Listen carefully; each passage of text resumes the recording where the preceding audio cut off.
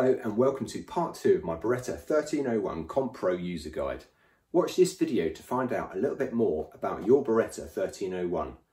I'm going to talk about ammunition, magazine capacity, the mechanics of the Beretta itself. I'm then going to go through loading and unloading. Watch this video to find out more.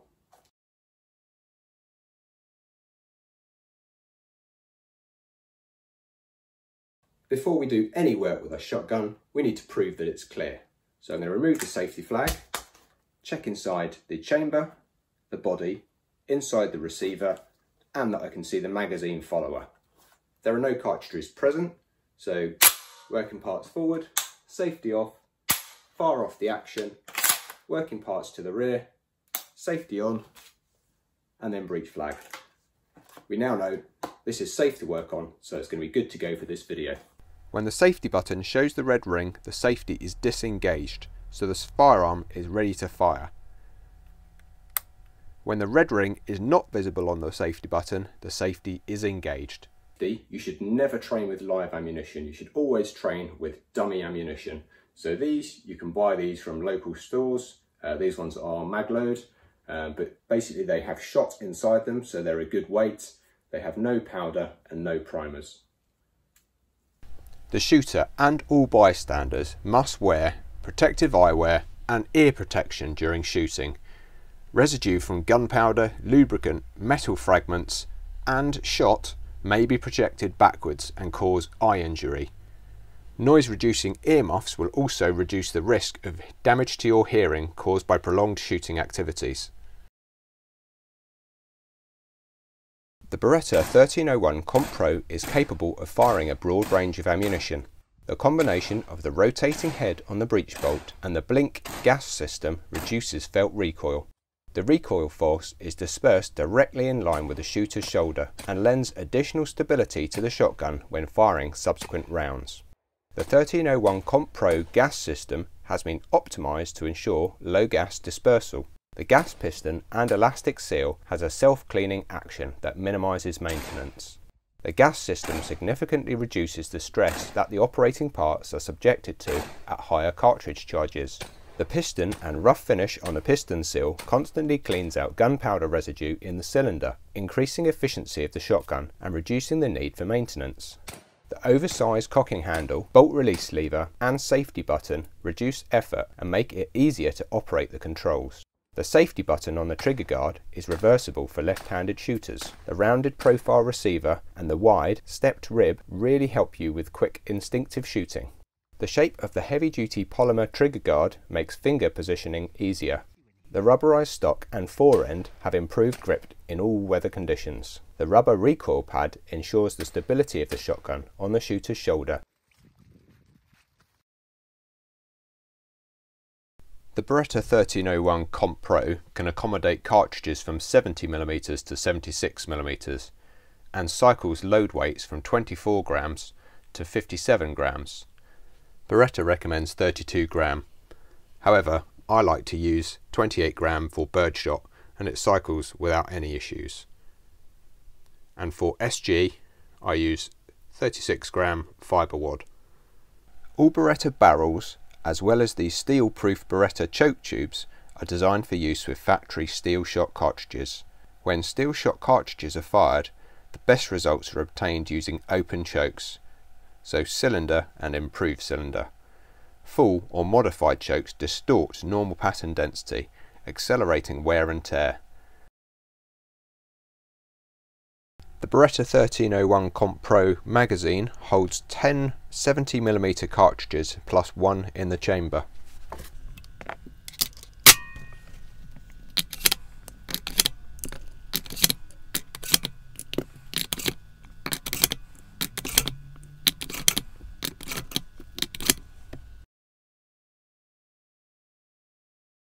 So let's take a look at the Beretta 1301 Comp Pro trigger mechanism. As you can see, if you look through the small window here, you can see that the sear has engaged with the hammer. You see the small hook. Once the safety is disengaged and the trigger is depressed, you can watch the sear being removed from the hammer, which releases the hammer. As the hammer goes forward, the loading ramp also goes down to pick up the next cylinder. The expelled gas from the cartridge then brings the working parts to the rear, recocking the hammer and raising the loading ramp. Firing off the action removes the sear, so the hammer goes forward and the loading gate goes down. Let's focus on the receiver. Pressing the bolt release releases the carrier and the loading gate. This lifts the cartridge up so that it's in position for the bolt to guide it into the breech. The loading gate forms a ramp to make it easier to push cartridges into the magazine. The clip on the back of the bolt release button holds the cartridges in place. Operating the trigger simultaneously releases the hammer, which strikes the firing pin and ignites the cartridge. A cartridge is released onto the loading gate. The gas system drives the carrier assembly to the rear, raising the loading gate, then driving the cartridge forward into the chamber. The extractor grips the base of the cartridge, removing it from the breech and extracting it from the receiver. When you fire your shotgun, the gases from the cartridge travel down the barrel, and then some gas comes down into the gas block. Once it gets into the gas block, it then pushes the piston back, which moves the working parts to the rear. As the working parts travel all the way to the rear, they then move forwards and push the gas plug back into the gas block.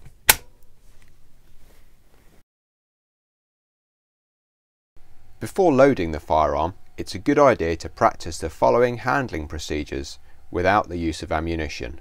Never handle a loaded firearm until you're fully familiar with the loading procedures. Always check the barrel before loading the firearm to make sure that it's clean and free of possible obstructions.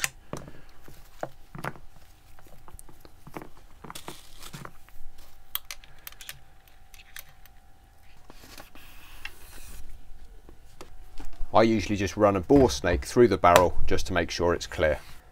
Check the conditions and the tightness of your choke tubes. So remove a choke.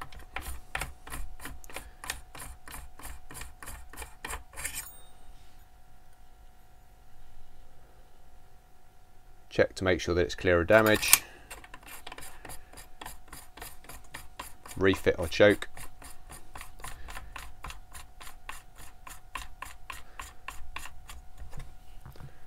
And then use the choke key just to make sure that it's in there nice and tight.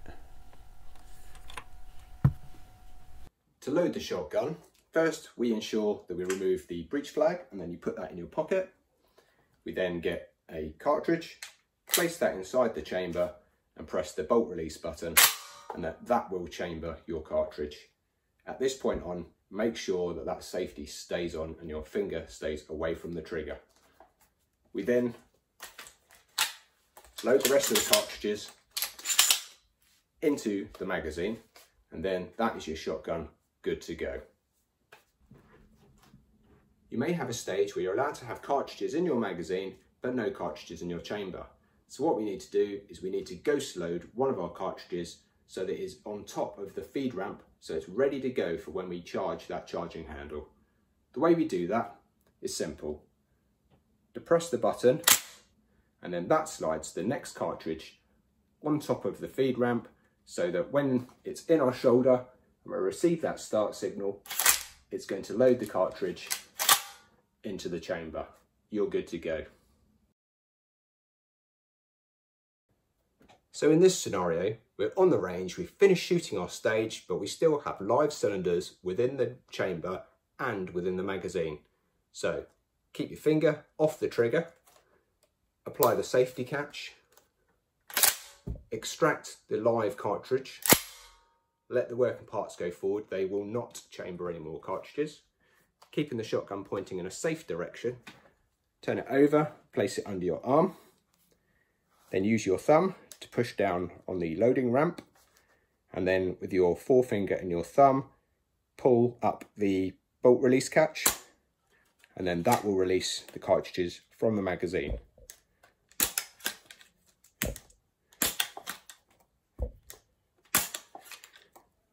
Once all the cartridges are out, you should see the magazine follower so you can see that it's clear. press the button to activate the ramp. You can now pull the working parts to the rear and then they will hold open, so you can inspect the chamber, the body, inside the receiver and the magazine to make sure it's clear. Show the RO that it is clear as well. Once the RO is happy, press the bolt release catch, safety off, fire off the action in a safe direction, working parts to the rear, safety on, flag in. Depending on the range, you will then have muzzle up or muzzle down to carry. So in this scenario, we need to unload an empty gun after we finish firing on our stage. So safety catch on, keeping the gun pointing in a safe direction, bring it under your arm, and then we inspect the chamber, the receiver, inside the body, and then we have a look to make sure that we can see the magazine follower. Now we know that there are no cartridges present. So we're doing all that with our shotgun pointing in a safe direction. We then move the working parts forward, safety off, fire off the action, working parts to the rear, and then we put the flag in. And depending on your gun club, it will either be muzzle up or muzzle down. Thank you so much for watching part 2 of my Beretta 1301 Comp Pro user guide. I really hope you enjoyed the video and found it useful. If you did like it, don't forget to hit that like button, subscribe, and share this video with your friends. Thank you so much.